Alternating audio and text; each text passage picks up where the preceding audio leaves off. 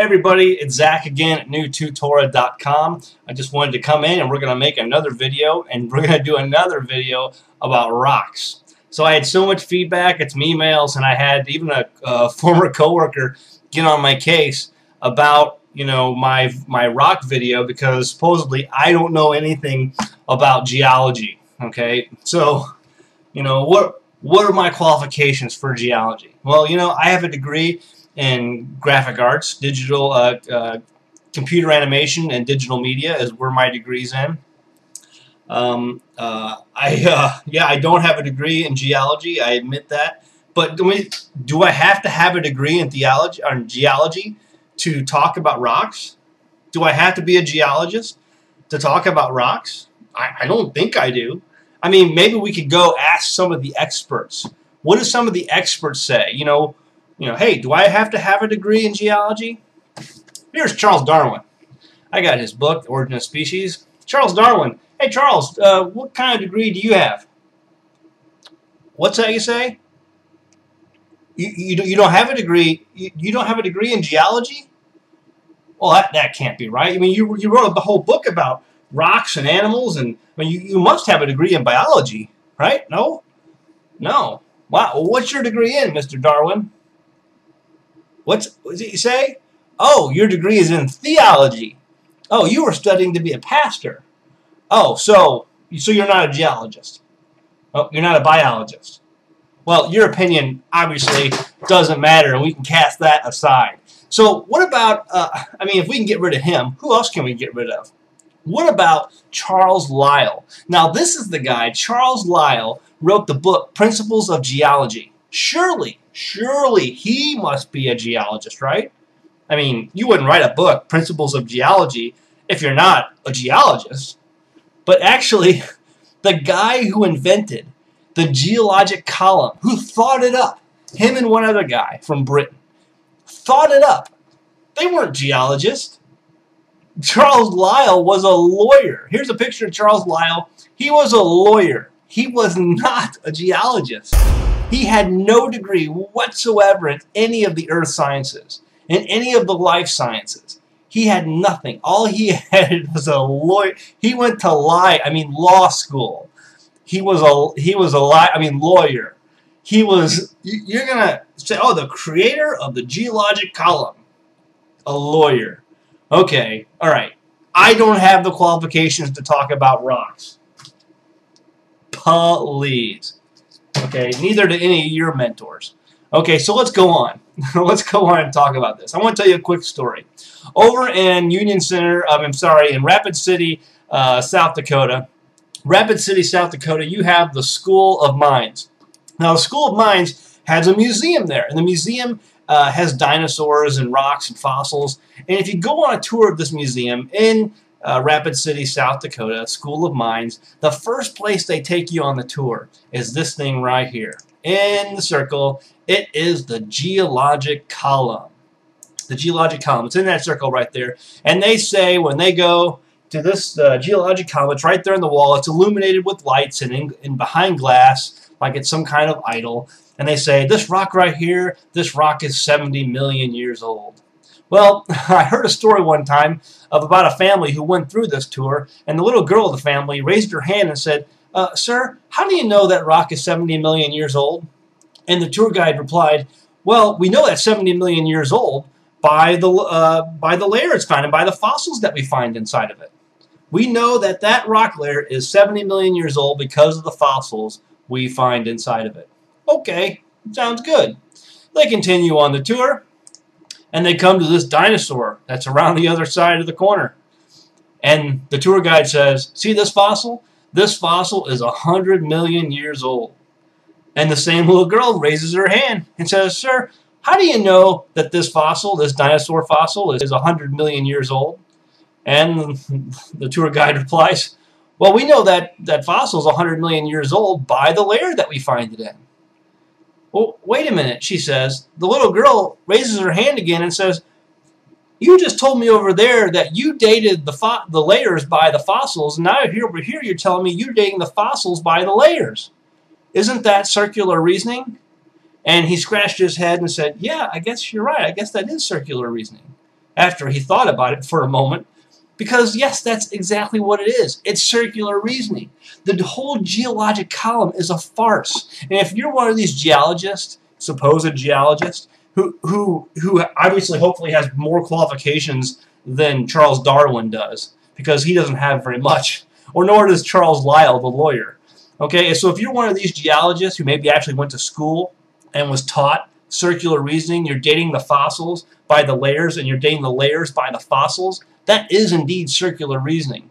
But don't take my word for it. Let's see what some of your experts have to say. J.E. Rourke. The intelligent layman has long suspected circular reasoning in the use of rocks to date fossils and fossils to date rocks. The geologist has never bothered to think of a good reply, feeling the explanations are not worth the trouble as long as the work brings results.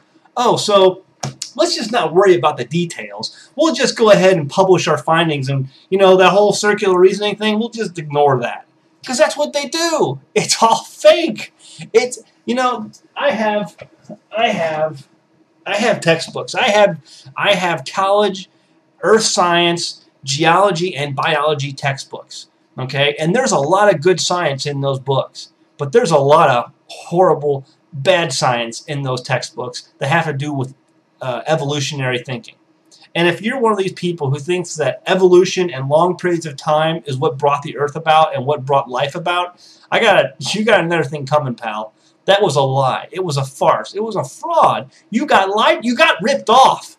Okay? This stuff is all wrong. And, but you never were taught this. You were never shown the other side of the coin when you were in school, when you were in college. There's a whole other world out there of evidence that creationists have been trying to, shout out, and people keep shouting them down. But when you look at it, they have some really good points, and they're right. When you look at this stuff objectively and not just take it as brainwash, when you got brainwashed as a college student, 20-something years old, a head full of mush, and you got indoctrinated, you were brainwashed. And so now you go out and you tout the line. And if you don't tout the line, you don't get a job in that field because they blacklist you automatically as a kook. It's circular reasoning. J.E. Rourke says it right there best. American Journal of Science. It cannot be denied that from a strictly philosophical standpoint, geologists are here arguing in a circle. The succession of organisms has been determined by a study of their remains embedded in the rocks, and the relative ages of the rocks are determined by the remains of organisms that they contain. Okay, let's keep going. Niles Eldredge, one of the biggest evolutionists out there, that people know about. Niles Eldredge says this: paleontologists cannot operate this way. There is no way simply to look at a fossil and see how old it is unless you know the age of the rocks it comes from. You date the fossils by the rocks. But he goes on to say, and this poses something of a problem. Yeah, I agree, Niles. It definitely does. If we date the rocks by their fossils, how can we then turn around and talk about patterns of evolutionary change through time in the fossil record? Well, the simple answer, Niles, is you can't. I'm sorry, but you can't. And you're right. You can't do that. It's impossible, and it's illogical. And I tell you what, it's fraudulent. It comes down to the bottom line that it's fraudulent.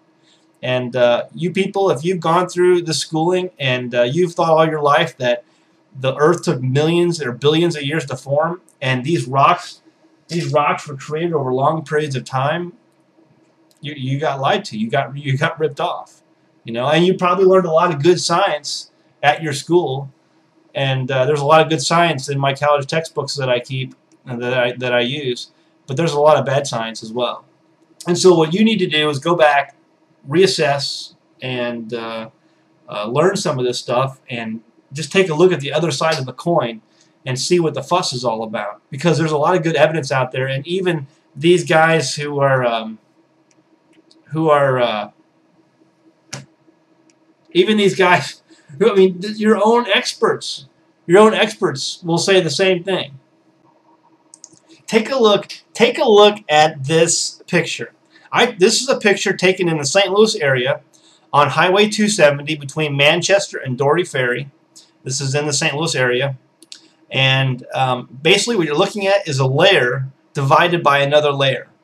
Okay, now these geologists are going to tell you, these experts are going to say that the layers are laid down over long periods of time. Long periods of time laid these layers down. That's what the books say. I have the books, that's what they say. And here you have a layer divided by another layer. How is that possible? I'll tell you how it's possible. It's easily explainable once you take into account of Noah's flood. Noah's flood did that. When you take water and you put it in a jar and you put all kinds of dirt and you swirl it around and you let it sit, it'll settle into layers, and some of those layers will divide other layers because some layers are being laid on top while other layers of that same layer will be laid on bottom. If you put a layer on top of one another over time, you won't get formations like this that you're seeing right here on your screen. This does not occur by laying down layers over long periods of time. This occurred in a flood. This occurred in a giant flood. You have one layer separating and ending inside of another layer. That just doesn't happen according to the textbooks. Now, in the textbooks, you have different layers that separate two different layers, like this picture right here. But what's happening in the photo is this right here. And that does not happen in the textbooks, because the textbooks are wrong. The textbooks say these were laid down over long periods of time, and I'm telling you that they weren't. These were all laid down in a massive, giant flood. Look at this quote. In the years after Darwin, his advocates hoped to find predictable progressions. In general, these have not been found.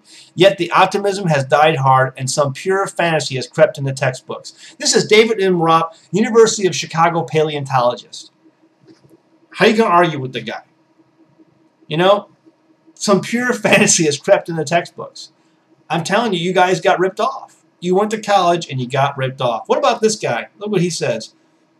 Colin Patterson, the British Museum of Natural History.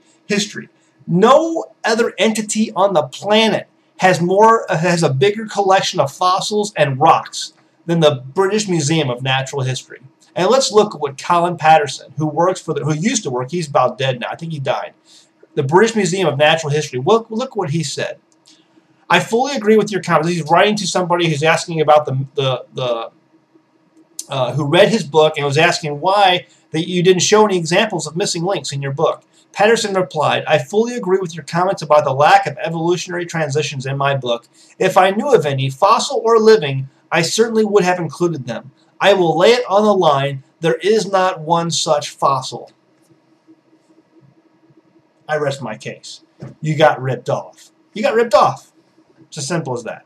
So, for everybody else out there, I hope maybe we'll do some more creation videos. I have a whole series of slides and material that I use for my classes when I teach creation science, so maybe we'll do some more creation science videos. I'd like to do another one coming up on some ice cores and some things like that I think would be really interesting to people. So maybe we'll get into that coming up in the next couple of weeks. But anyway, subscribe to my YouTube channel if you haven't already. If you've seen the video, subscribe, and I'll keep you up to date on upcoming videos. We do all kinds of videos, not just about creation, but all kinds of stuff. So I'll talk to you later. Go home, read your Bible. Thanks.